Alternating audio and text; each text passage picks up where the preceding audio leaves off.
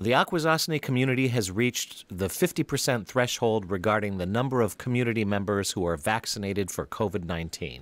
SRMT family nurse practitioner Theresa Gardner spoke with Akwesasne TV about questions the community has had on the subjects of testing and vaccinations, beginning with booster shots. Moderna approved their booster. So we now can go ahead and start giving the booster, which that was the first vaccination we started with way back in January. So our next clinic, which is the 27th, we will be giving Moderna booster. Pfizer booster also is supposed to be like the beginning of November because we started in May. But if somebody comes in for the booster, we're just going to give it to them. Now, the other thing that they talked about is the mixing and the matching. So if you had Moderna for your first one, you can now have Pfizer for your second one, if you choose so. We know we're going to get busy. And like I said, this next week, our vaccine clinic will be 10 to 1.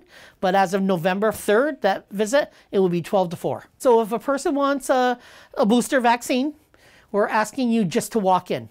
For people with compromised immune systems, a chronic condition or disease, a third shot has been added for additional protection. So the third dose is actually something that's come out in the last little while. I would say probably the last couple of months. If you are somebody who has a really chronic illness, we look at rheumatoid arthritis, heart disease, cancer, and you got say you got a Pfizer, and you got day 1, and then day 21, you got your Pfizer.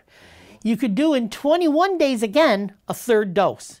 Moderna would be day 1, then 28 day, because they're 28 days apart, and then 28 days again that you would get the Moderna third dose.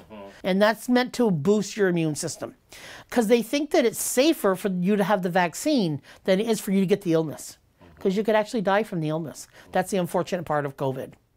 Another question community members have had is about the difference between a rapid test and the polymerase chain reaction test, or PCR. Theresa explains the difference and why they should almost go hand in hand. Rapid tests are tests that we do for people who are symptomatic.